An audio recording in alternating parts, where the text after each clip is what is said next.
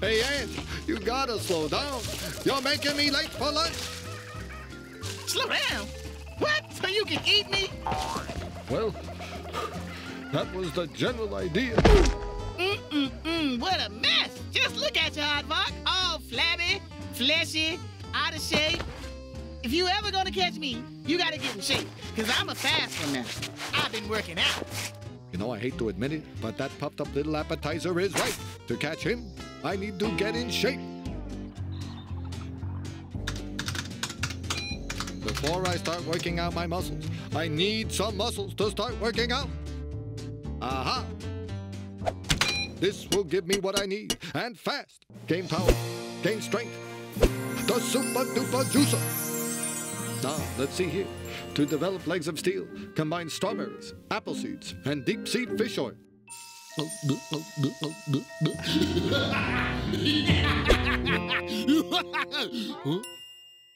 I'm not feeling a thing.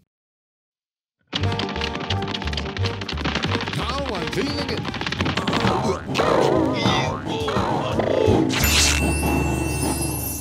Now I gotta get new pants.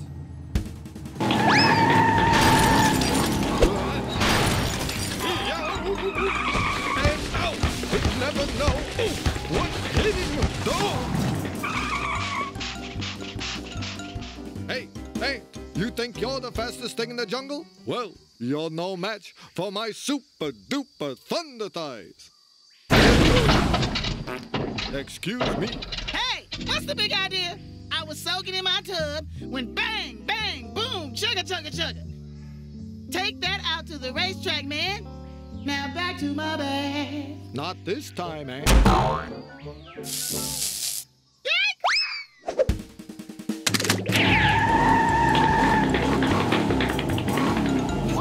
He's a freak of nature. I can't outrun that freight train.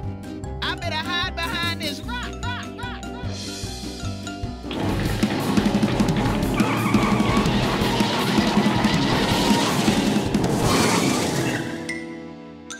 You know what he needs? Anti-lock brake. What I need is an ant.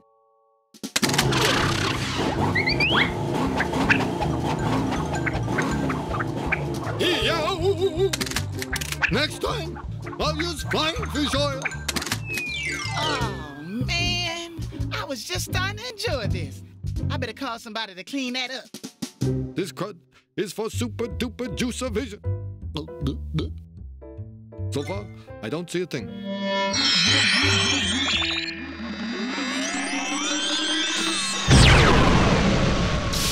Whoa, suddenly I'm in the mood for a barbecue. Hey, come up and see my new look. You've been eating way too many jalapenos. Your eyes all red and swirly like. Oh, you just touched my porch! Now you're getting the picture, Ant. That's it. After all this time, it looks like you finally got me. Go ahead, fry me with your swirly eyes.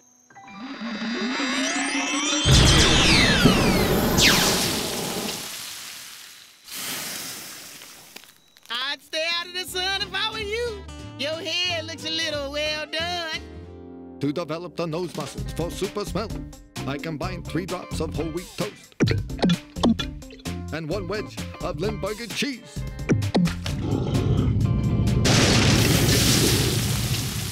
Now, I gotta down the swill. Hey, Ant, pack your bags and say goodbye, because you're about to take a trip into my belly. Oh, brother. Are your allergies acting up? No time for small talk. There is no escape from my super smell.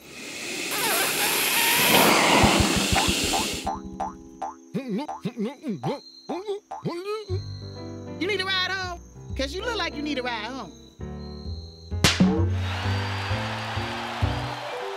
Physical strength, phooey. To catch that ant, I need a super duper brain, because my not so super duper brain is beginning to hurt.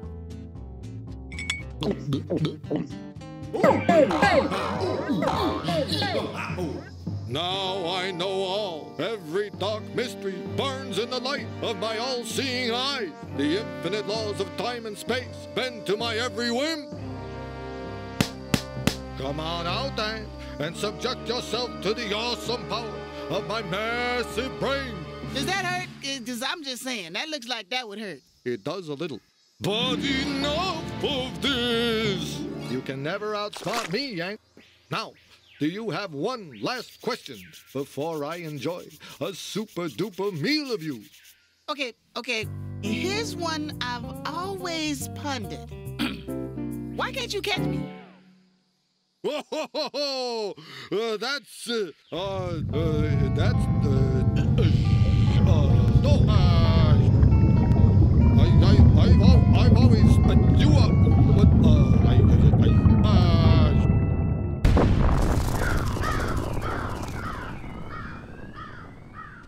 I'm through with you, super duper juicer. You're more like a super duper bruiser.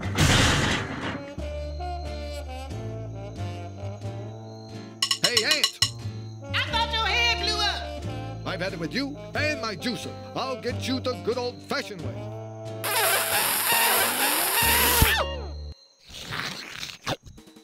I got it. I did it. It's a miracle.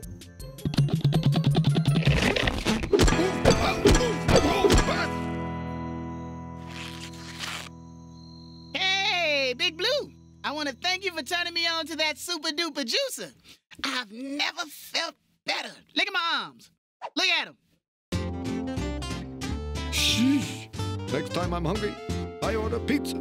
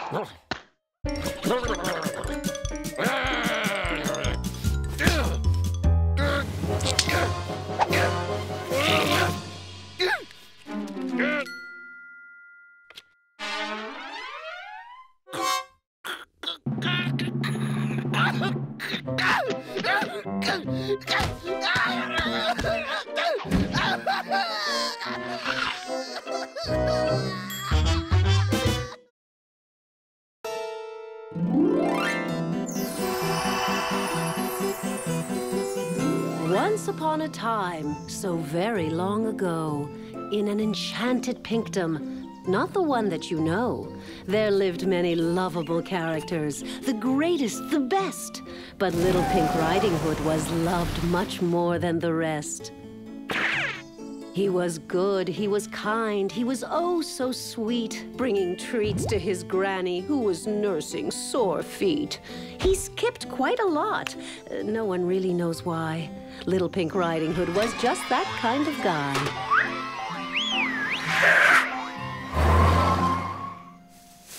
Then there's the piggy with house made of straw, whose efforts to thwart him made Big Bad Wolfie guffaw. Because that clever old wolf was a gardener by trade, he fired up his leaf blower and Piggy's house was pureed. Though I don't think he planned it, he crashed the house made of sticks, leaving 3 frightened pigs in a house made of bricks. Well, the wolf wasn't done. No, he was hungry and mean, and he ran off to find an even bigger machine. A gigantic thing with a huge wrecking ball. He'd fricassee that house, a side of bacon for all. Uh-oh, was the thought I think that he had when the gigantic ball crashed down on his head. Little Pink Riding Hood was well on his way. Nothing could stop him from getting to Granny's this day.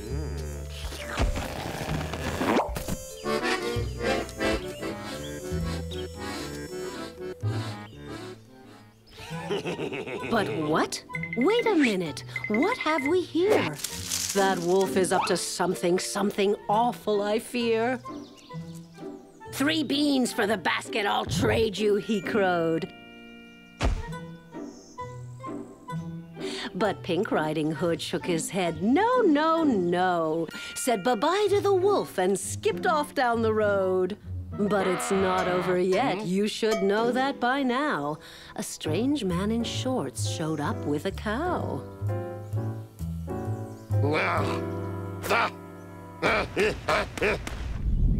But stop! Wait a minute. Those beans are possessed. That stock is gigantic. I'm really impressed. But given some thought, and it's only a hunch, I'd rather clean up after a cow than be somebody's lunch.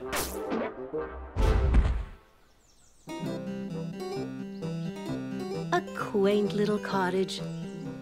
A sleepy golden-haired child. I know you know this one, but bear with me a while. 3 bowls filled with porridge, cold, medium, and hot.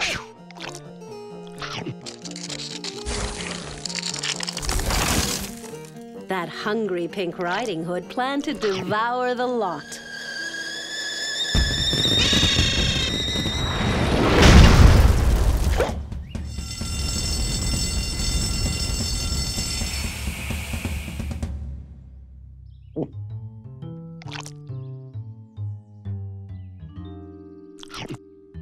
We changed up the story, gave a twist to the plot. There's things going on that we kinda forgot.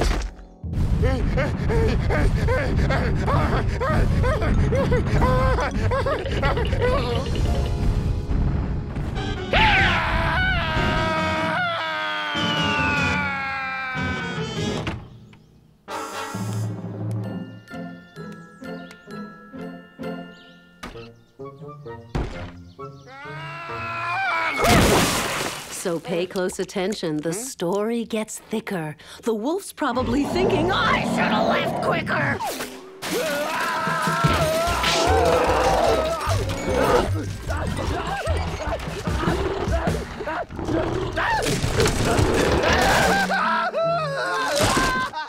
But Pink Riding Hood just keeps skipping along, unaware that the wolf is still coming on strong.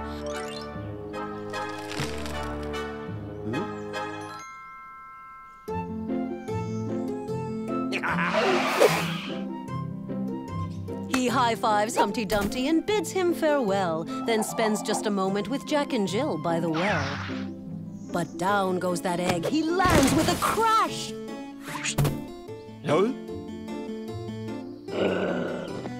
The king's horses and men want to know, who will clean up this trash? What's next, you might ask, and you'd be right to say. Hasn't that crazy old wolf done enough damage today? So I'll fill you in because I've got this itch. That the one thing we're missing in this tale is a witch.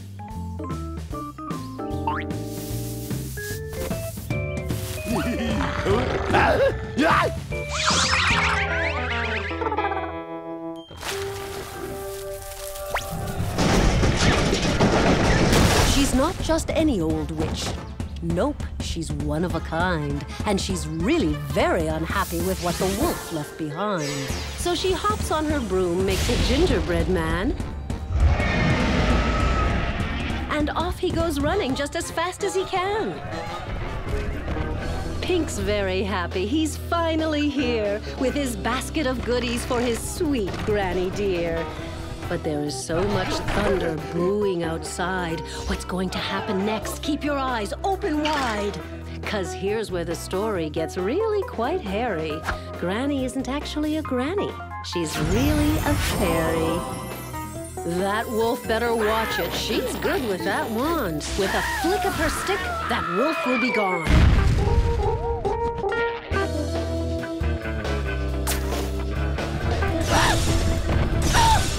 So what lesson do we learn from this story, my friends?